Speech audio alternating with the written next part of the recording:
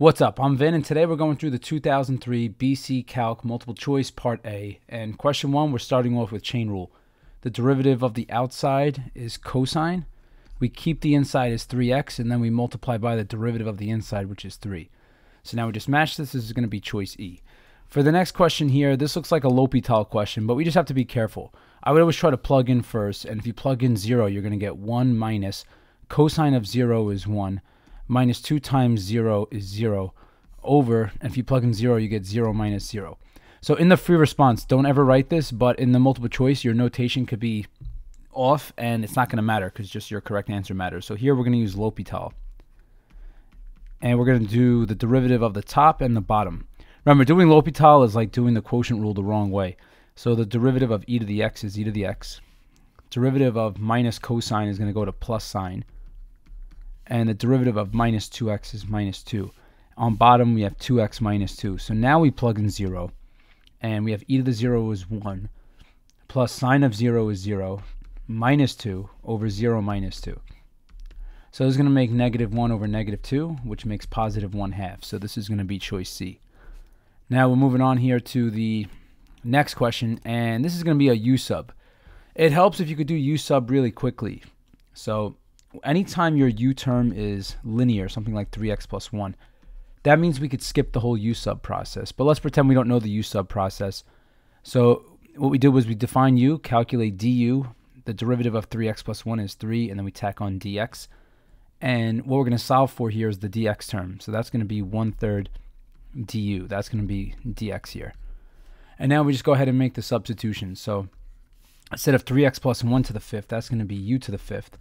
And instead of dx is equal to 1/3 du. And I like to write the constants on the outside if they're attached by multiplication or division.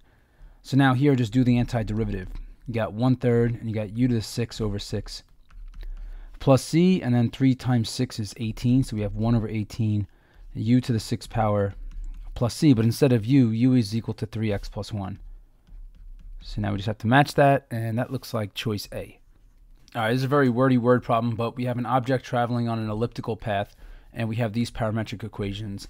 We're at t equals 13, and when the object leaves the ellipse, so just imagine there's like an object spinning around this, it just gets launched. And we want to know what's the line tangent. So we're looking for, the slope of the line tangent at which the object leaves. So like hypothetically, if the particle were spinning around like this and it just gets launched, you want to know like what's the slope of that tangent line.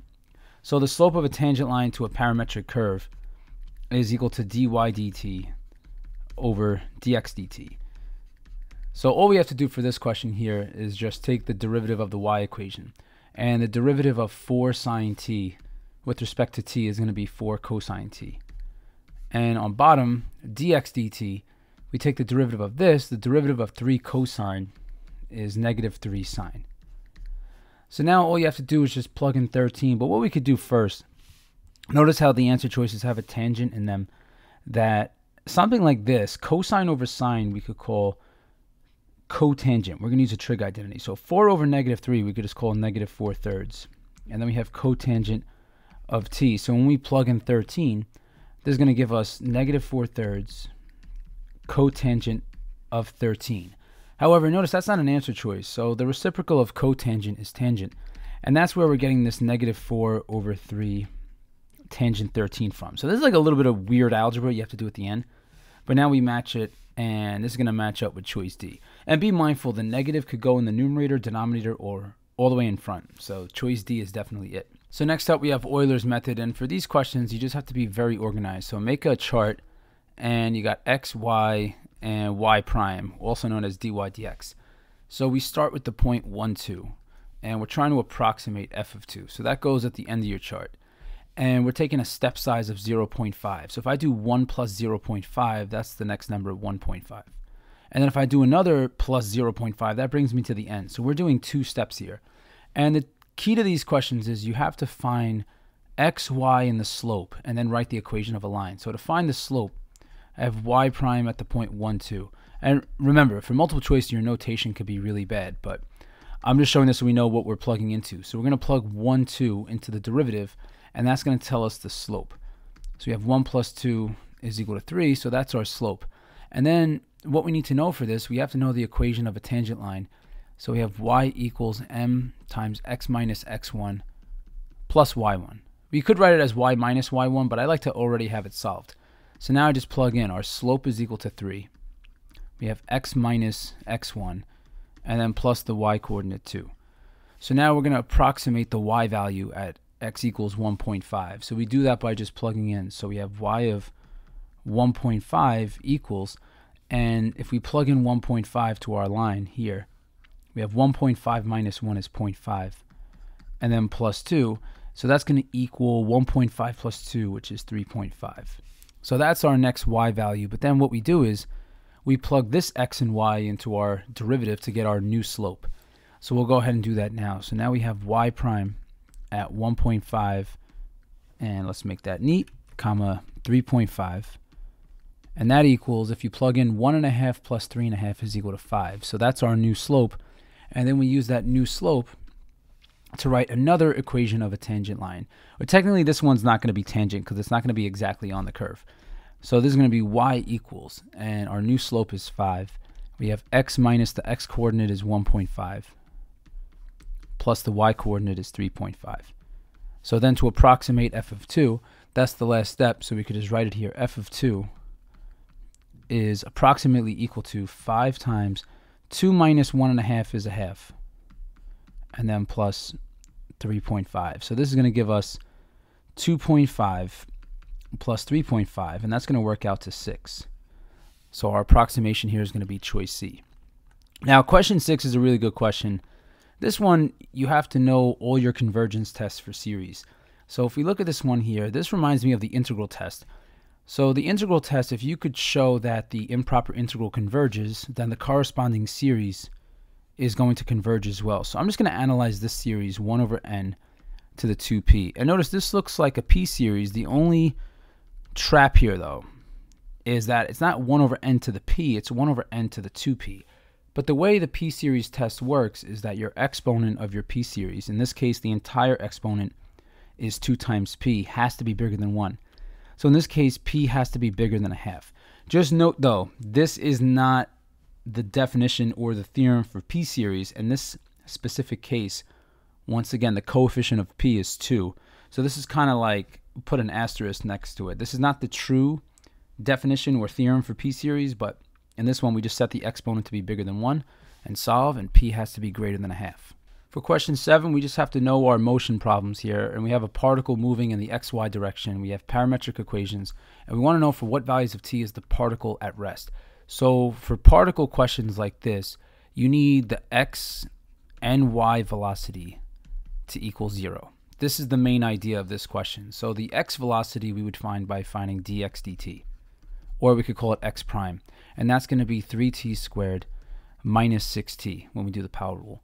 And then next we could find the y velocity, which is going to be 6t squared minus 6t minus 12. So now you have to find out when are they both equal to 0. So if you set the first equation in purple equal to 0, we have 3t times t minus 2 equals 0. This will give you t equals 0 and t equals 2. But when you set the second equation equal to 0, I'm going to preemptively factor out a 6.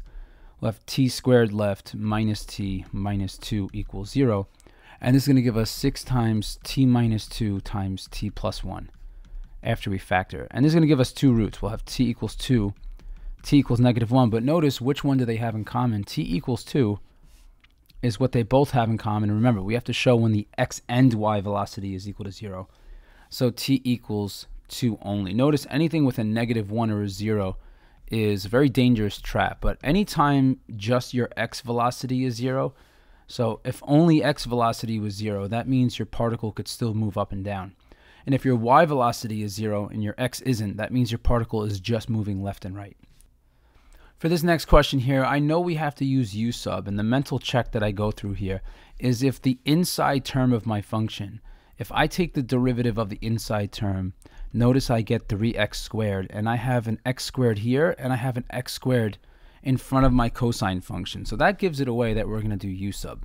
So I let u equal x to the third, and then du is going to equal 3x squared dx. Now there's two ways you could go through with this. You could solve for dx, or you could solve for the leftovers. And what I like to do, I like to solve for the leftovers. Notice there's an x squared and a dx left. So I'm going to get x squared dx alone by moving the 3 to the other side. And we'll have 1/3 du equals x squared dx. So now we could go ahead and make the substitution here. So we have the integral of cosine of u. And notice everything that's left, x squared dx is equal to 1/3 du. And we take the antiderivative, we're going to have 1/3 sine u plus c, and this is going to be 1/3, make that a little darker, sine of u is x to the third, and then plus c. So this is going to match up with choice B here. Just know if you ever get stuck for questions like this, you could just take the derivative of everything, but by the time you get to these answer choices, you'd have to do product rule, and that could be pretty painful. So just being able to do U sub will save you a little bit of time here. Question 9, chain rule again. Just know the chain rule is very likely to show up at least 5 times on the AP test, so be awesome at the chain rule. Now, the chain rule for natural log is when you have natural log of a function and you're taking the derivative, you do 1 over the inside, and then the derivative of the inside goes on top. So it helps to know these little shortcuts, like to be able to go through them quickly. So we have 1 over the inside, and then the derivative of the inside, we have 1 plus the derivative of 4 is 0, and then, oh, be careful. To take the derivative of e to the minus 3x, we have to do the chain rule again. So notice anytime you take a derivative of e to a number times x, it's the number times e to the kx like this. So that means the derivative of e to the minus 3x is going to be minus 3 e to the minus 3x. And lucky for us, we get to plug in 0. So we're going to have 1 minus 3e to the 0 over 0 plus 4, and then we're going to have plus 1 when we plug in 0 here.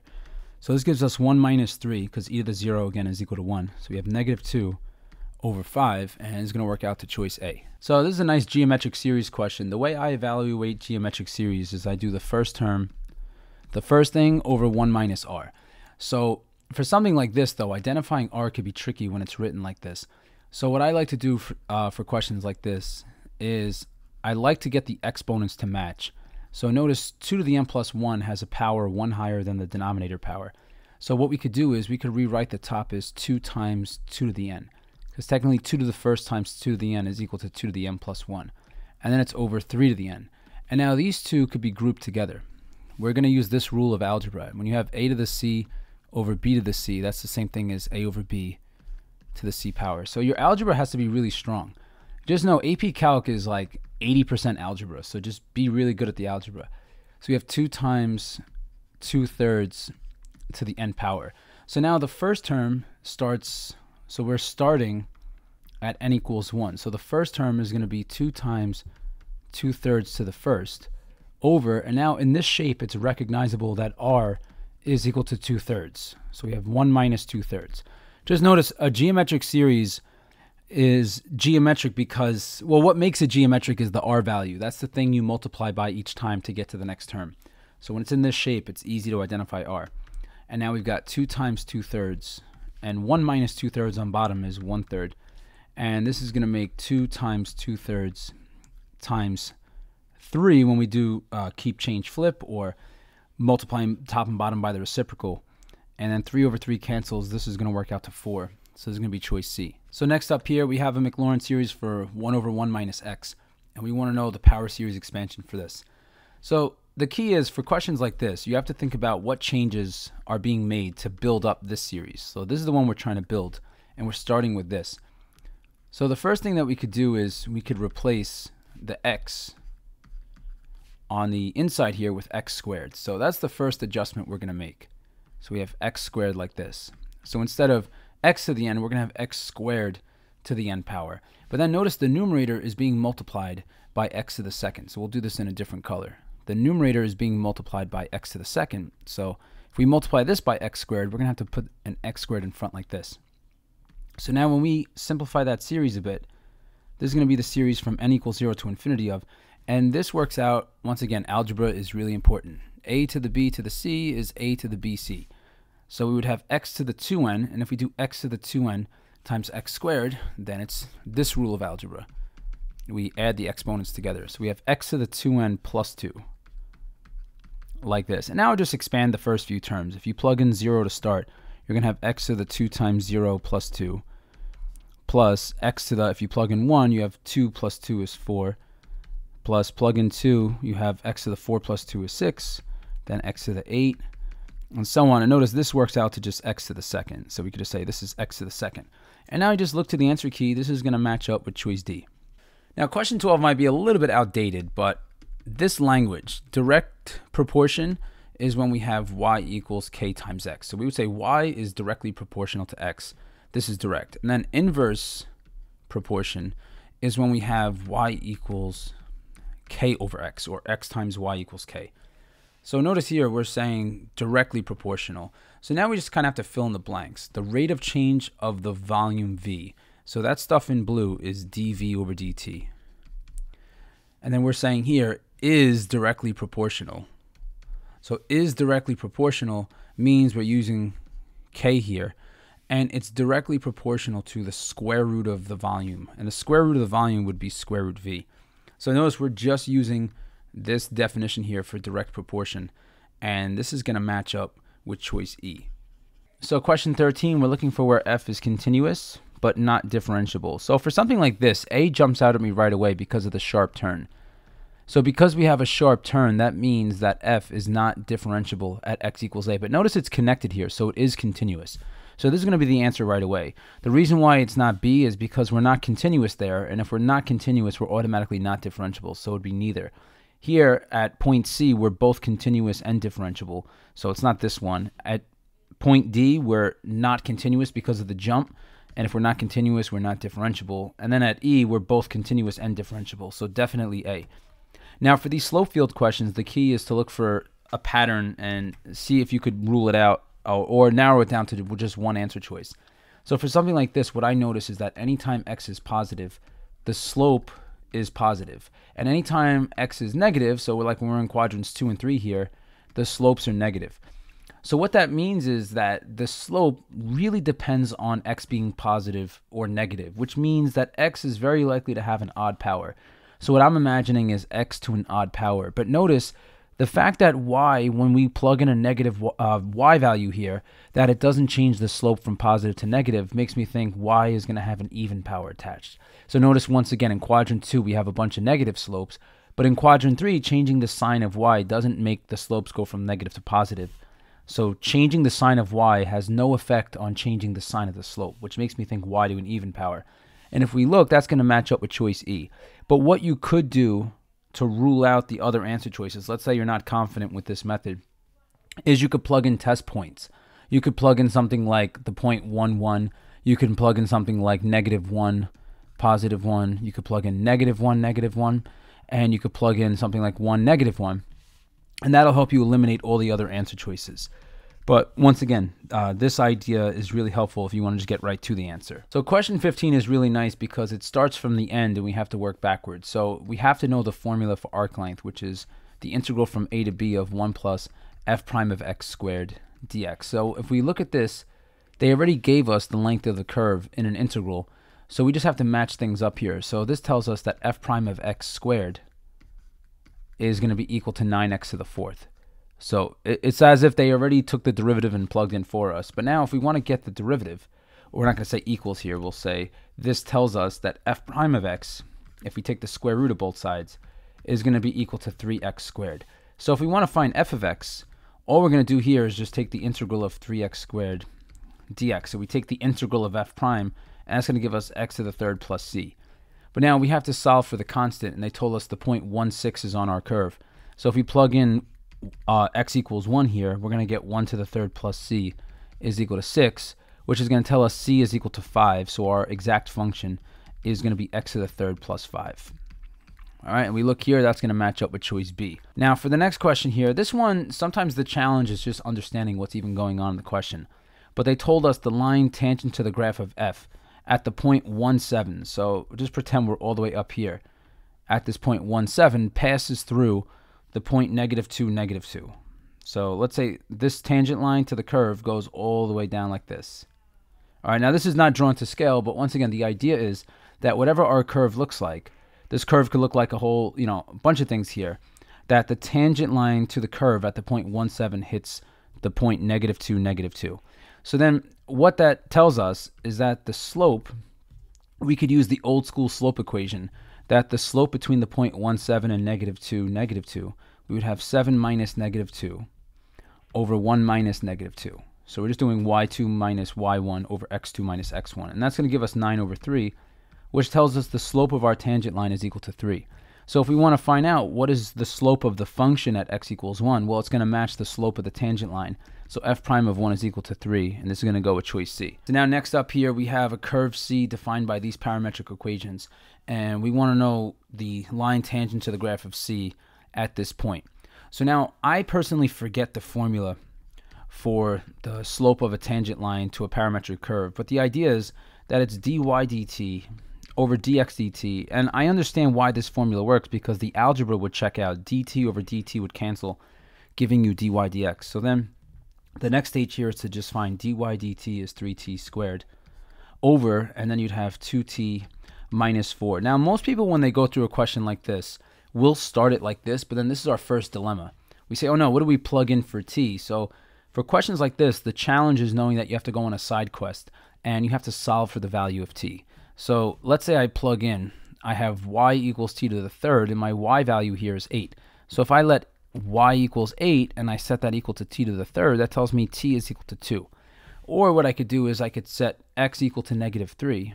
And if I set x equal to -3, we have t squared minus 4t plus 1. Add 3 to both sides. You have 0 equals t squared minus 4t plus 4. And now if we factor this, we get t minus 2 squared, also giving us a value of t equal to 2. So now from here, what we're going to do is we're going to plug t equals 2 into our derivative. So I'm just going to say y prime just to speed things up. So our derivative at t equals 2 is going to give us 3 times 2 squared. And notice when we plug in 2 on bottom, we're going to get 0. And this slope is undefined. And anytime you have an undefined slope like this, where you have a number on top and a 0 on bottom, like a non-zero on top, 0 on bottom, you know your line is going to be vertical. So that means we have a vertical tangent. And if we have to pass through the point -3,8, so our point -3,8, let's say we're like, I don't know, way over here. So -3,8 not drawn to scale. That tells us the equation of our line is just going to be x equals -3. So we're going with choice A. All right, this question here, we're looking at, we have g of x is the integral from 0 to 2x of f of t dt. And we want to find g prime of 3. So g prime of x, we're going to do the derivative here using ftc part 2. So what we do is when we take the derivative of this integral, the 2x is going to replace the t. But then we have to remember to multiply by the derivative of 2x, which is 2. Now technically I could say minus f of 0 times the derivative of the lower limit is 0, but that's not going to add anything to our derivative, so we'll just leave that part out. So now what we want to find is what is g prime of 3. So we're just going to plug in here. 2 times 3 is 6, and then we're multiplying by 2. So now we have to find f of 6, and that's going to be over here. Now this is not the best graph in the world, but we have to go with what's closest. So here f of 6 we're going to say is equal to -1, so we have -1 times 2 is -2, and we're going with choice C. For this question here, it's phrased a little bit awkwardly, but we're told that a curve has a slope at each point x, y on the curve. That's a fancy way of saying derivative.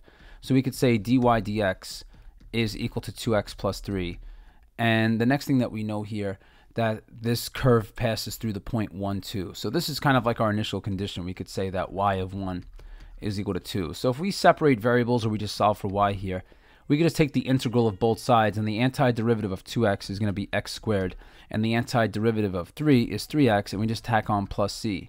So now we use that initial condition, y of 1, that's going to give us 1 plus 3 plus c, and we know that's equal to 2, which tells us that c is going to be equal to -2. So our full equation y is going to be x squared plus 3x minus 2, and we're going with choice D. So next up here, we have a Maclaurin series for f given here. We want to know which of the following could be an expression for f of x. So this question here is a little bit tricky, but it was a fun question. So let's say I start with this, and one thing that was bothering me, that x to the 4th is off from matching that factorial by 2. So my first instinct was to factor out a 2, and then we get x squared over 2 factorial plus x to the 3rd over 3 factorial. And then once we go through with this, everything matches. So now we would have x to the m plus 1 over n plus 1 factorial. And one piece of advice for the AP test, you have to show up knowing the Maclaurin series for e to the x, sine x, and cosine x. You have to be able to just recite these cold.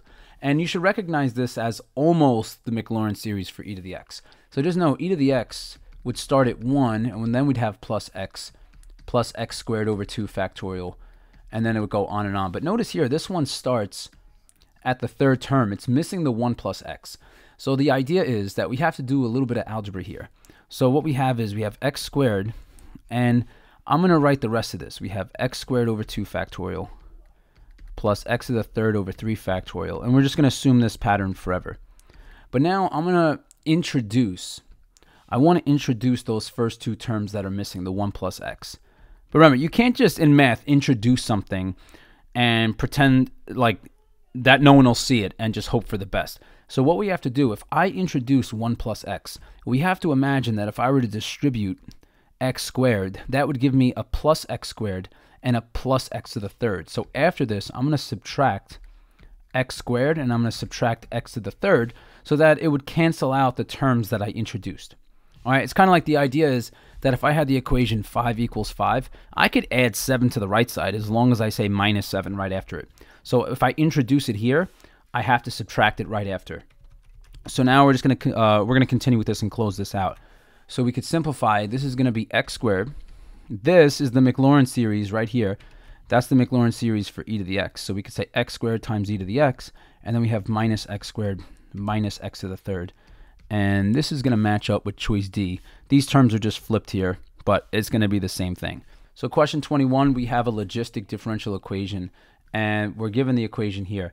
Now for these questions, the formulas could be a little bit tricky to remember, but the best advice I could give for these questions is know how to draw this, and also know the idea that as the curve goes towards infinity, so in this case, we'll say as t goes to infinity, it's important to note that the slope goes to 0. All right, so as t goes to infinity, dm dt goes to 0. So how does this help us? Well, if we set dm over dt equal to 0, so we set 0.6 m times 1 minus m over 200. If we set this equal to 0, this one gives you m equals 0. But if you set that factor equal to 0, that's going to give you m equals 200. So this nice little trick tells you the value of that upper horizontal asymptote, the carrying capacity. In a lot of formulas, they call that capital L, the carrying capacity of the logistic curve. And what that tells us, what is the limit as t goes to infinity of m of t? Well, as we head all the way to the right, our cutoff height is 200. So this is going to be choice B. Now for question 22, there's a nice little shortcut for this. What I like to imagine for these questions is I just focus on the leading terms. And I think about what would be the series if I just had n to the first over n to the p. And this would go to 1 over n to the p minus 1. Just know this rule in algebra, a to the b over a to the c is equal to a to the b minus c. However, you could also say a to the b over a to the c is equal to 1 over a to the c minus b. This version of the formula is very helpful for dealing with p series. So now what we have here, this series is only going to converge provided that the exponent p minus 1 is bigger than 1, which means that p has to be greater than 2. So we're going to go with choice E here. Question 23, we have to use integration by parts. The reason why I know we're using integration by parts and not u substitution is that if I let u equal 6x, du is equal to 6dx, but notice there's an x in front, so I need to have an x in my derivative if I'm doing u sub.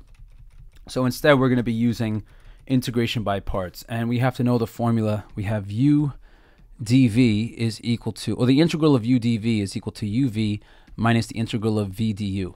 So first we're going to define our u term, and this mnemonic is helpful, liate. So if we look, just making sure I'm spelling it right, in this case here, our u term is going to be x because that's algebraic. The next one in order would be trig and then exponential. First is log, and then its inverse trig is second. So notice the algebra function outweighs the trig function. It shows up before in this mnemonic. So u is going to equal x, and then dv is going to equal sine of 6x dx. So now we find du. Du is just equal to dx, or 1 times dx. And the antiderivative of sine 6x, it's really helpful to know these formulas. The the integral of sine of a number times x dx is equal to negative 1 over k cosine kx plus c. So if you don't know that, you have to go on a side quest and do a u sub here. So it really helps to know those quick formulas for the AP test. So we have negative 1 over 6 cosine of 6x, and then we have plus c. So now we're just going to apply the formula. This is going to be equal to u times v. So we have negative 1 over 6, and we'll just write the x first. So negative 1 over 6 times x times cosine of 6x. Now technically that plus c we don't have to write until the very, very end. So I'll just go ahead and get rid of this now. So you could write it there, but once again, you save it for the very, very end. You don't have to keep writing plus c a million times. And now here, what we have is minus, and I have minus negative 1 over 6, which could change this to a plus. 1 over 6 integral cosine of 6x dx. So now the same way we have a shortcut for sine kx, we need a shortcut for cosine 6x in our integral. So this is going to be minus 1 over 6x cosine 6x, and then the antiderivative, we have plus 1 over 6 times the antiderivative of cosine 6x is going to be sine 6x over 6. And then we tack on our plus c. So notice we're starting off with negative x over 6, and we have cosine 6x, which narrows it down to choices B and C. And then after this, we have plus 1 over 36. This will combine to. So 6 times 6 will make 36. So we have plus 1 over 36 sine 6x. The person who got choice C, very sad, but they forgot to do that u sub shortcut one more time in their integral, but we should be getting choice B here. Question 24 is nice because you have to know all your convergence tests here. So this, if we look at this, this is a geometric series. So the main question here is the absolute value of sine 2 over pi, is that less than 1? This is what we need to answer. Well, just know sine of 2, or sine of anything, sine of x is less than or equal to 1. So at most, we don't have a calculator here, we could take this to be the maximum. Sine of 2 over pi is less than or equal to 1 over pi. And is that something that if we throw in the absolute value here, is this less than 1? And that's definitely true, because pi, I could do a bad approximation, is roughly 3.14. So this checks out as a convergent geometric series. So which of the following series will diverge? Not this one. This one is going to converge. Okay, so this is a convergent geometric series. This one will diverge because if we rewrite it, it's 1 over n to the 1 over 3. And this is a p series, and we'll make that neater. So n to the 1 over 3 on bottom.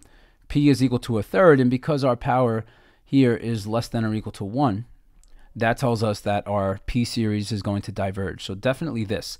And then 3, we're going to do the nth term test for divergence. The limit as n goes to infinity of the general term of our series here is equal to 1. And remember, the nth term test for divergence is that if you get something other than 0 when you take the limit as n goes to infinity of the general term of your series, it automatically is going to be a divergent series. So here we're going with 2 and 3 only. So this one here, we're going to use the 3 subintervals to approximate the definite integral from 2 to 14 of f of x, and we're using a right Riemann sum. So if we're using 3 subintervals, first we have to identify what are the delta x's. So from 2 to 5, we're jumping by 3, and then we pick the value on the right, which is 28. And then the next interval to look at would be from 5 to 10, and that's a jump of 5. And we use the value on the right, so we're going to use f of 10, which is 34. And then the last one to look at here, from 10 to 14, that's a jump of 4, and we're using the value on the right, which is 30. So now we just have to multiply and add very carefully. So 28 times 3, I think of this as 3 times 30 is 90. So if I subtract 6, we're going to be at 84 here. But if you have to, there's no shame in doing long multiplication on the side. So 3 times 8 is 24, carry the 2, and this is going to give us 84. So we have 84 plus, now a nice little trick to multiply by 5. What I do in my head is I multiply by 10, and then I cut it in half. So I do, for something like this, I do 34 times 10, but then I divide by 2. And if I could take half of 340 is 170. So I know 170 is the next thing we're adding. And then this one, I would just do 4 times 3 is 12 and throw a 0 at the end. So now when we add this up, there's going to be a 4 here. 8 plus 2 is 10, plus 7 is 17. Carry the 1, so we're going to get 374, which is choice D. All right, this technique is really painful. So the strategy for this is that we're going to say this is equal to some number over the first factor, and then we have plus the integral, and we have some other number b over the second factor, x plus 1, and that's going to give us the 2x. So if we were doing the algebra, these questions are like 90 to 95% algebra. You have 2x over x plus 2 times x plus 1 equals, and if I have a over x plus 2 plus b over x plus 1, what I need to do in order to combine these, I would need common denominators. So this needs an x plus 1, and the next one needs an x plus 2 on top and bottom. So we'd have this. Now the parentheses don't matter because I wrote the fraction separate, but whatever, I'll just throw this in here. So now in the next line, what that gives me is 2x. I have all matching denominators, so we could destroy them all, equals a times x plus 1 plus b times x plus 2. So now from here on, I like to just plug in x values that'll make the factors go away. So if I plug in x equals -1, that gives me -2 on the left equals a times 0 plus b times -1 plus 2 is 1. So this just gives me this. And that's going to give us b equals -2. So that's one of the constants. And then the next constant I would plug in would be -2. And that's going to give us -4 equals, and I have a times -2 plus 1 is -1 plus b times 0. So this one's out now, and I get -a equals -4, which means a is equal to 4. So then what I do with this information is I plug into this part here. So now I have the integral a is equal to 4, so I could just write this as 4 times dx over x plus 2. And then b was equal to -2, so I'm going to write -2 dx over x plus 1. And now I just have to do the antiderivative here. This is going to be 4 natural log absolute value x plus 2 minus 2 natural log absolute value x plus 1. And then I have a plus c. Notice that both of these terms here, the derivative of x plus 2 and x plus 1 are each 1.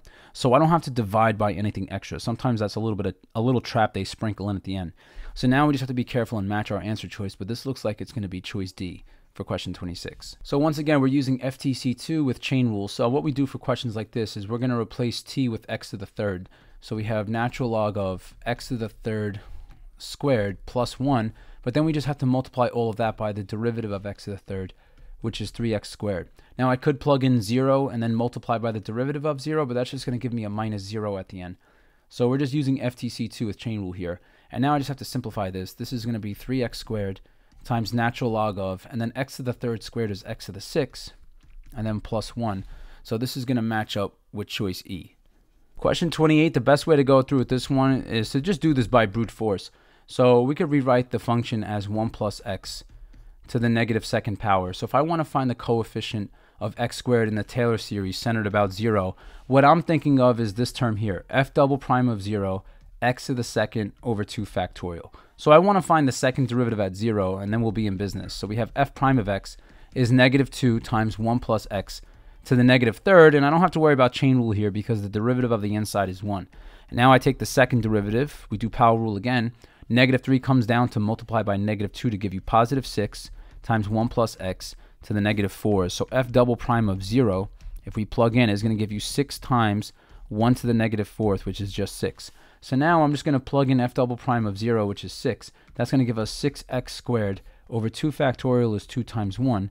And this would tell us the coefficient of x squared would be 3. So remember, we don't have to find the whole Taylor polynomial or Taylor series.